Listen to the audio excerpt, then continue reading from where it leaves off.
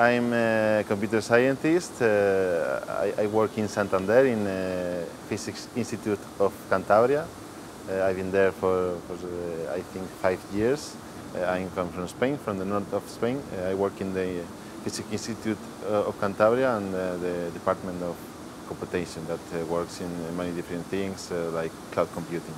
I come here to discover new tools that can contribute to make our researching better, and the scientific use case that I am using for this Hackfest is an algae bloom.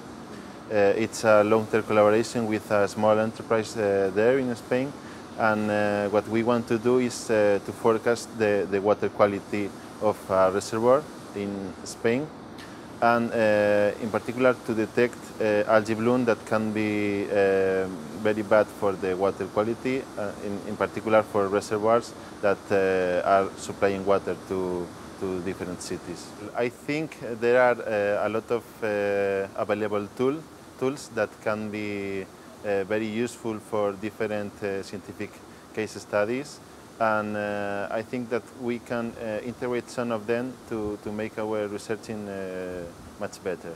During this Hackfest, I discovered some new tools, and I review some tools that I've already known. For instance, OneData, I think it's a very good tool that can contribute to, well, it is a distributed storage system and can be very useful to link the computing part of researching and to the accessing of the output and the input of the case studies.